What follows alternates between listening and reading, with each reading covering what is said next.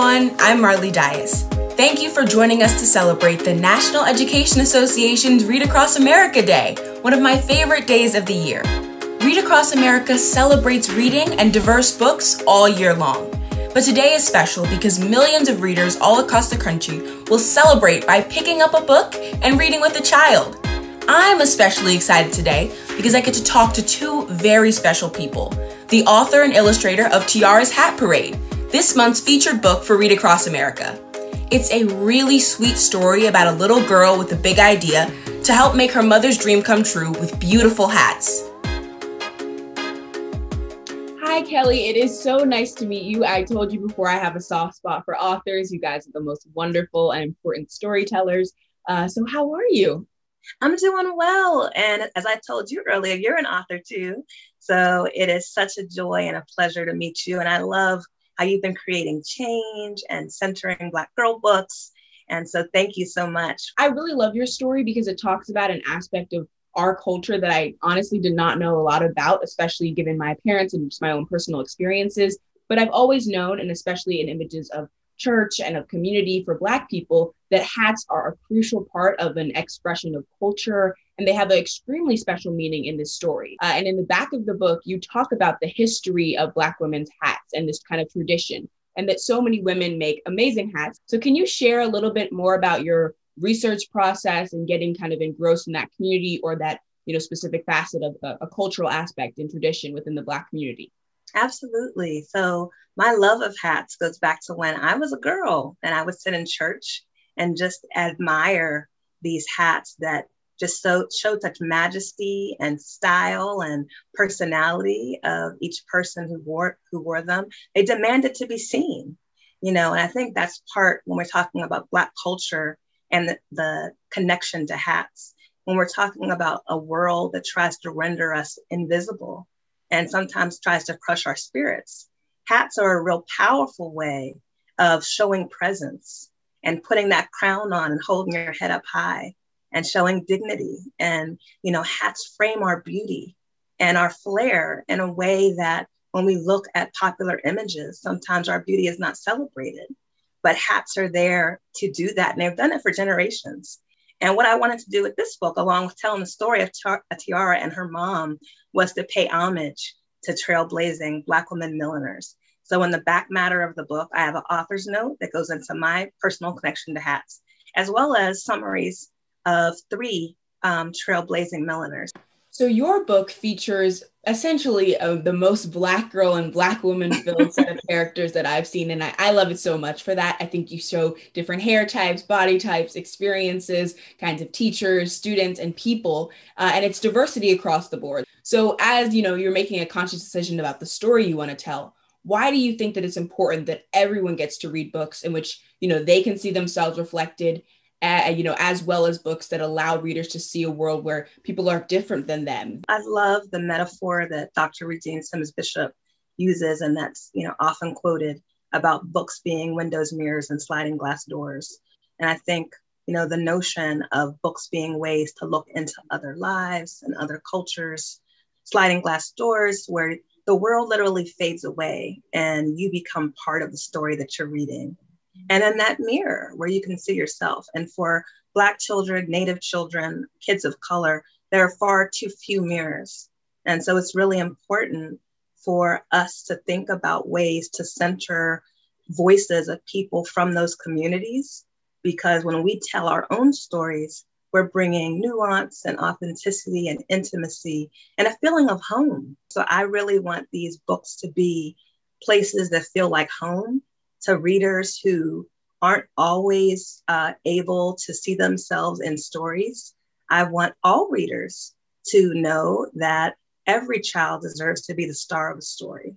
So before you go, I feel like we have to show our hats and have our own little mini hat parade, since Tiara's Hat Parade is the title and the entire book is about that. So I'm going to put on mine. I crocheted mine myself, and then I taped on my flag of my parents, my dog, a book, and then 1,000 Black Girl Books, the name of my campaign. And then I love it.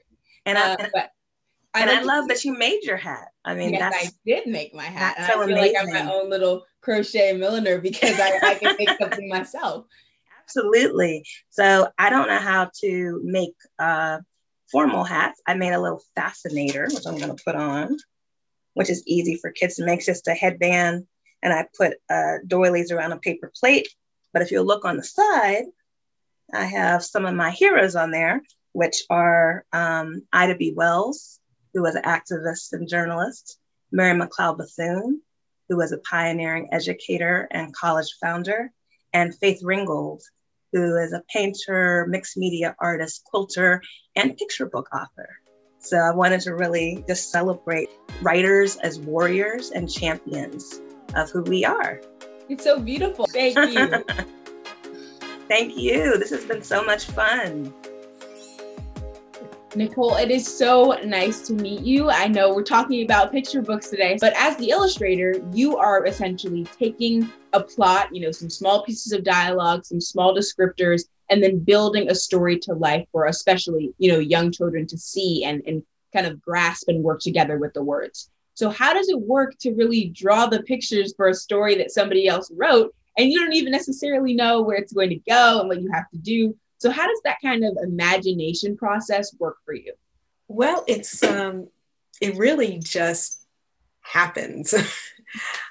Whenever I read a manuscript, I instantly see pictures in my head. And that's how I know that that's going to be the manuscript that's right for me to illustrate. So if I get a manuscript that I don't see any images in my head, then I don't work on that one. So with this one, I saw all kinds of shapes and colors and hats and the mother-daughter relationship. And I just really immediately wanted to illustrate this book. What kind of process did you go through when illustrating these hats? Well, at first, I like to have the emotional connection at first. So I would, the first thing I did was remember how it felt when I was in some of those churches when I was a little girl and seeing all those amazing hats. And my second source was the library. I would go to the library and look at books. I also heard from the author, who I had the pleasure of meeting, and she recommended a book called Crowns, which I immediately went out and got, and the book is stunning. It's absolutely beautiful. And the author also, she had descriptions of some of the hats in the story. I think they're absolutely beautiful. And as someone that was not a little girl who went to those churches and experienced those things, but still being a young Black girl, I knew how important and how captivating they were. And I think you do an utterly amazing job of showcasing how much confidence, expression, and creativity they can bring to a person and bring to a community. But for myself, I'm a beginner. I cannot draw very well at all. So we wanted to know if you could give us a little bit of a beginner's tutorial on how to draw a hat or draw someone wearing a hat.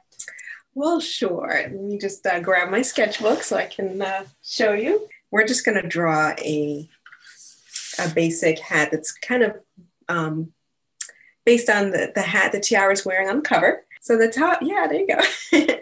The top is going to be sort of more round.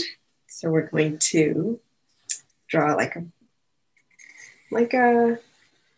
upside down U for the top of the hat.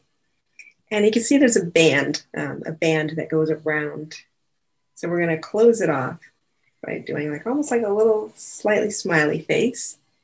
And then to make the band a strip, we just sort of follow that line again, like that.